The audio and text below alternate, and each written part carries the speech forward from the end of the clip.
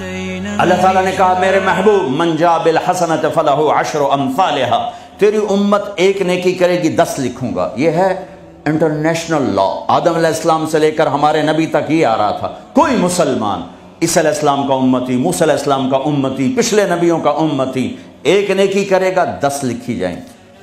تو میرے نبی کہتے ٹھیک ہے یار، ٹھیک، سب کے ساتھ یہی تھا، ہمارے ساتھ بھی ایسا کہ یا اللہ میری امت کو تو زیادہ ملنا چاہیے، زیادہ ملنا چاہیے۔ کہا اچھا چلو ٹھیک ہے، آپ کی تو فعل من ذا الذی یقرض اللہ قرضا حسنا فیضاعف له اضعافا کثیرا، کوئی ہے مجھے قرضہ دے کہ میں کئی گنا کروں؟ تو کئی گنا میں وضاحت نہیں تھی، تو پھر آپ نے عرض کیا یا اللہ کچھ اور ہو جائے، زد امتی زد امتی۔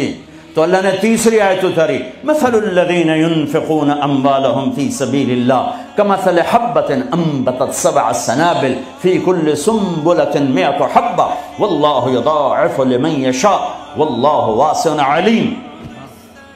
اے میرے محبوب تیرا امتی 1 روپیہ خرچ کرے گا 700 لکھوں گا، ایک پہ 700 گنا ٹھیک ہے؟ کہ نہیں، زد امتی، اور دے اور دے۔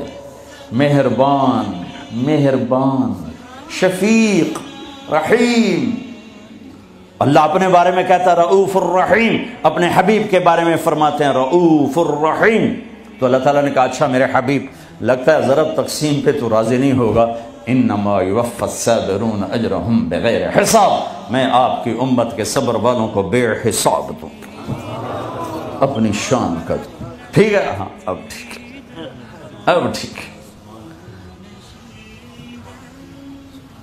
آپ نے فرمایا ہر نبی کو اللہ نے ایک خاص اسپیشل دعا دی، وہ انہوں نے مانگ لی، اللہ نے مجھے دی، کہا میرے حبیب مانگ۔ میں نے کہا نہیں میں نہیں مانگتا۔ اور کیوں؟ کہا میں قیامت کے دن اپنی امت کی بخشش کے لیے مانگوں گا، یہاں نہیں مانگتا۔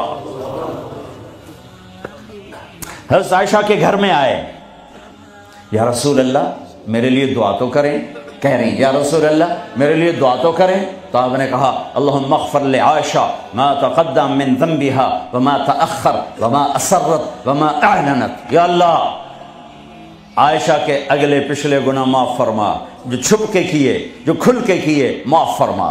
حضرت عائشہ اتنی خوش ہوئیں کہ زمین پہ لیٹ گئی، اور کبھی یوں ہوں کبھی یوں ہوں۔ آپ نے کہا عائشہ کیا ہوا؟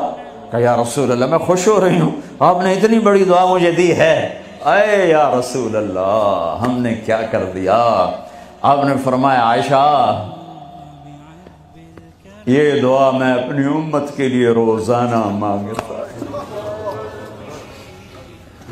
تو سب سے محبوب بیگم ہے تیرے کہنے پر، لیکن اپنی امت کی آنے والی نسلوں تک کے لیے میں روزانہ اللہ سے یہ دعا مانگتا ہوں۔